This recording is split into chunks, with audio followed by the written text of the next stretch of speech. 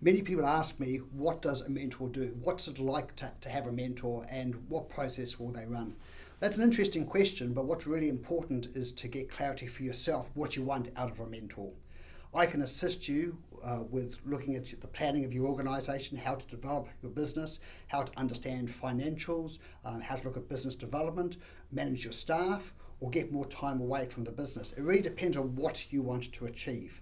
Now, we can sit down prior to engagement and have that discussion, but more realistically, that's going to happen over time as we evolve or have discussions.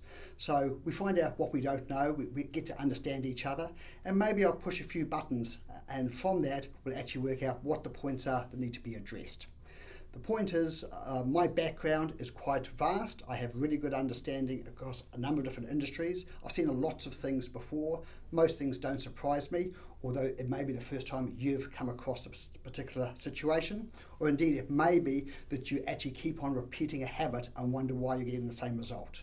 So with respect to mentoring, I help you find out what the pain points are, what the problems you have, and then have a look at whether you're dealing with the cause or the effect, and then work out a program with you to assist you to overcome the issues that you have within your business or sometimes within your personal life.